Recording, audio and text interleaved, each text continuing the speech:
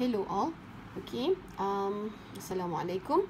So here in this lecture I'm going to talk about common base amplifier.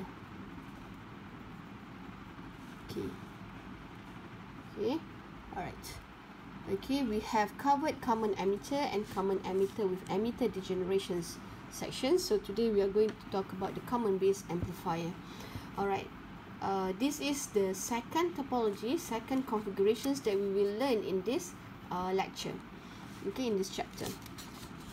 Okay, so this is the circuit that you see in the PowerPoint slides. Number, if I'm mistaken, let me see, it is number 57.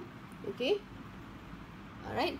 So if you see from this circuit, okay, since it's common base, the base is grounded. Can I ask you, is this base is AC ground or DC grounds? Okay, as you can see, it is not mentioned, but for sure, when we talk about common base configuration, when we say the base is common, it means the base is AC grounds. Okay, why I want to highlight this, because where actually the biasing to these transistors.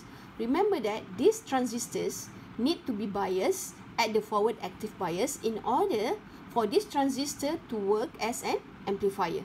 Alright, so where is the biasing? Okay, it is not shown here clearly, but we can represent this current source as the biasing source for these transistors.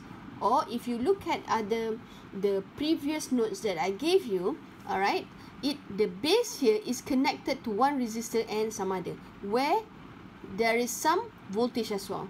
Okay, it is not shown here. It may have some resistors here and connected here and there, alright, but for sure these transistors need to be biased in the forward active bias. So this is a simplified circuit of the common base amplifier. Alright, so because here we want to concentrate on the small signal common base amplifier. Okay, we just concentrate on that one, where this base need to be AC ground. All right. So so from this circuit, we need to transform to the small signal equivalent circuit. Okay. All right. Okay. So how we want to do that? Okay. Remember that what I will do always is I will transform these transistors to a hybrid pi model BJT transistors or the T model. For this case, I will change to using the T model. Okay, T model of the these BJT transistors. Okay, so which one? Okay, so here I already prepared this one. Okay, where's the T model? T model, okay, you see, this is the collector, this is the T model. Okay, for this example, I'm omitting the R0 between the collector to the emitter, the RCE, the small signal RDS RCE resistance. Okay, just now I have shown you how we will start with this transistor model, right? Okay, this is the T model of the BJT transistor. Okay, so now I will show you both circuit now. Here, from here, can you see now, we'll start at the base here. Okay, this base terminal is connected directly to the ground. Okay, so from here, okay, alright, from here it is connected to the ground, so you draw a ground terminal here, and then we've done with the base connection to the base terminal of the transistors. Now let's look at the whatever is connected to the emitter terminal of the transistors. Okay, now let's look at here. Okay, now first what we will see the current source. Remember in the class previously I have mentioned that what happened to this current source when we want to transform to the small signal equivalent circuit? This will become an open circuit. So here it will have nothing here, it's open. Okay, So what else you will see? You will see a capacitor CC1 here. Okay, the CC1, what will become to the small signal equivalent circuit? It will become a short circuit. So it will just a straight line here. Okay, and then we'll see R6 here. So I will draw R6 here, and then we will have the input signal V6 here, and then ground. Okay, so we've done with this circuit that is connected to the emitter terminal. Alright, and then I will put this, the input will be starting, the input impedance of this small signal equivalent circuit will start from this point, which is excluding the resistor, the source resistor R6 and also the input signal V6. Okay. Okay. Alright. And then the input signals also, the input voltage will also be defined from this point. Okay. From this emitter point. Okay. Because the input to this common base is going to the emitter terminal. Alright. Okay. We've done with whatever connected to the emitter terminal. Now we look at the whatever connected to the collector terminal of this BJT. Look at here. What you will see here? You will see an RC. RC here and then VCC. What will happen here? What happened to the VCC when we transform here? It will become a AC ground. So we connect this RC and then this is the AC ground. Okay, can you see that? Okay, now and now here, from here is the from the collector terminal here, it also will see CC2 where it will become a short circuit, and then it will see RL to the ground. So it will see RL to the ground, and this is your V out. Okay, this is the small signal equivalent circuit. Okay, remember that in the exam questions, part B of question number 1, usually I will ask you to draw this small signal equivalent circuit. Okay, alright, I'll stop here. We'll continue what we are going to analyze from this circuit. Alright, so from this circuit, we want to analyze the 4 characteristic parameters for this small signal equivalent circuit. Remember, the 4 one will be the input resistance, the output resistance, the voltage gain, and also the current gain. Okay, alright. So the first one will be we will look at the input resistance.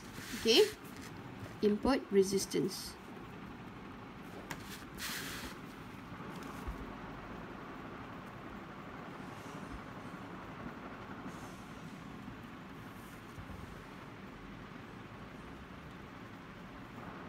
Okay, alright, input resistance R in. Okay. Alright, where is the input resistance? Okay. Okay, if you look at from this circuit, input resistance is from this point. Okay, we see that. Okay, from this point, what we will be seeing, we will see this RE, and then this base is to the ground. So we are not taking into account anything else after that. Okay, so can you see that? It looks like that the R in from the emitter, we will see 1 RE to the ground. So R in therefore is equals to RE. Alright? Okay? Okay, from this circuit. Okay, can you see that? Alright. Next, we will look into the voltage gain. The second is voltage gain. V out over VI. Alright? We want to see that first. Alright. So, look at from this circuit, what is V out equals to? Okay? What is V out equals to?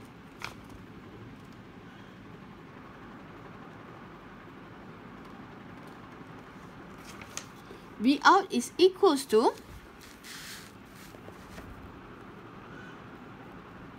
minus alpha IE, where this is the current which is flowing here. Okay, and we group these to resistance. This is the current V equals to I, alright, using the Ohm's law, and then we have RC parallel to RL. Okay, so this is our V out. Okay, so this is our V out. Okay, but what is IE in terms of V in? Because what we want is V out over V in, right? So what is IE? Okay, from this circuit, what is IE? Okay, now if you look at back at here, when I put R in here, okay, V in as from at this E terminal here to the ground, okay, to the ground. Okay, so same, it will be the same here. R in equals to, this is VI, okay, and where's the current coming from? Current is coming from this point towards this. We define it as this way. Can you see that the current is actually, if I put on this circuit, the current which is on this way? Okay, alright. Therefore, from this circuit, I will say from this circuit, VI, using Ohm's law, VI equals to, okay, minus IE times RE. Am I right? Look carefully. Because we are defining this current is this way, and we define IE is the current flowing into this resistor. So if we have this, we rearrange the circuit like this, so IE is the other way around, right? From this point. Therefore, it is minus IE RE using Ohm's law. So from this equation, we can, so therefore IE is equals to minus VI over RE. You put this equation, let's say this is equation 2 and this is equation 1.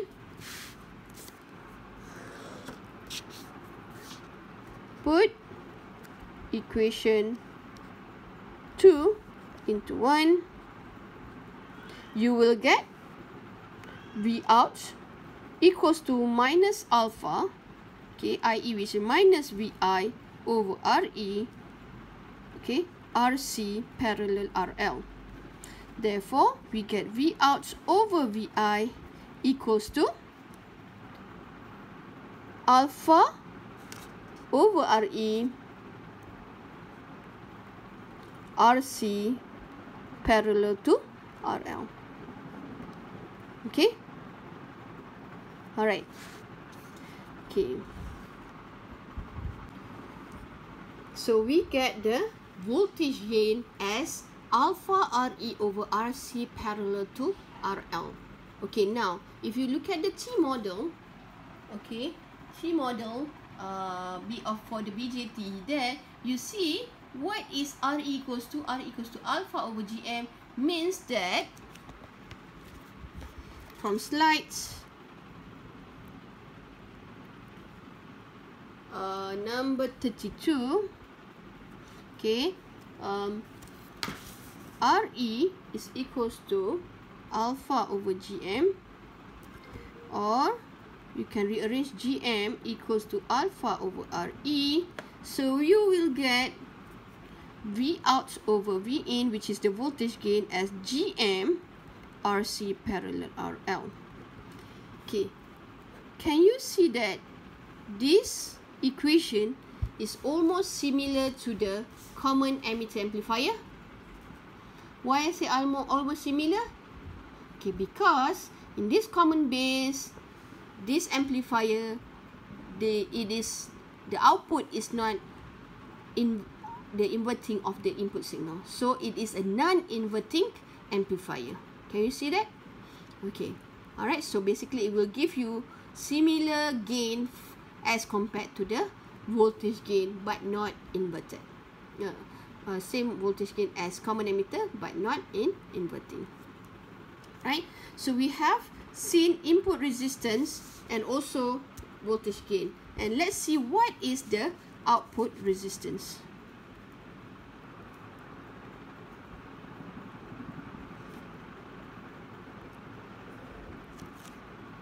Okay. From slides number 57, where is the output resistance is looking into?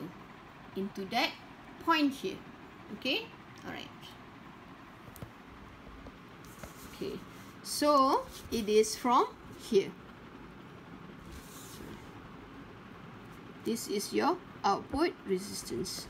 Okay, by inspection and by the definitions, remember that output resistance is equals to V out over I out when V input equals to 0. So if V input is equals to 0, nothing's here, there's no here. Alright, so it will be just left with RC. It's as if you will see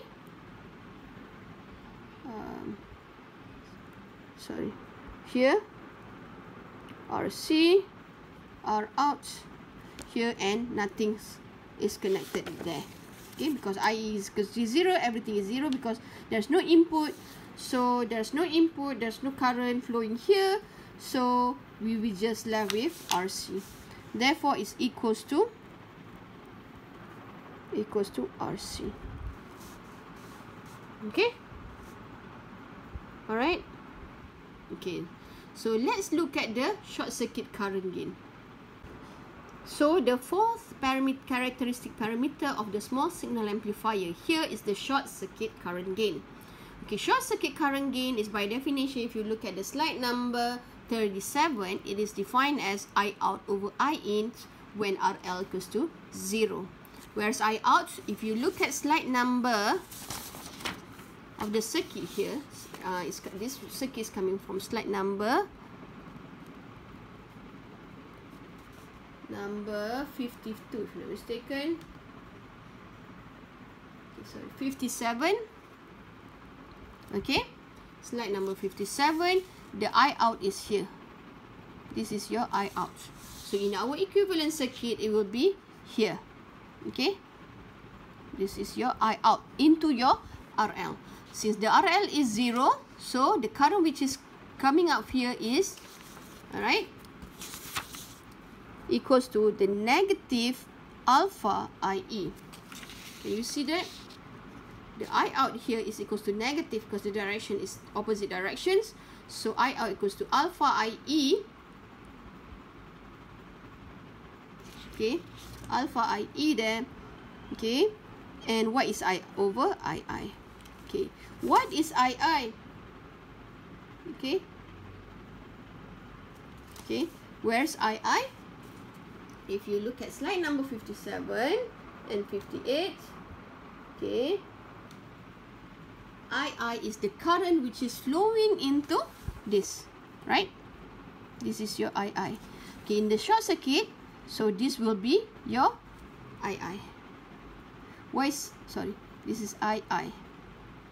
Okay, II. Can you see that?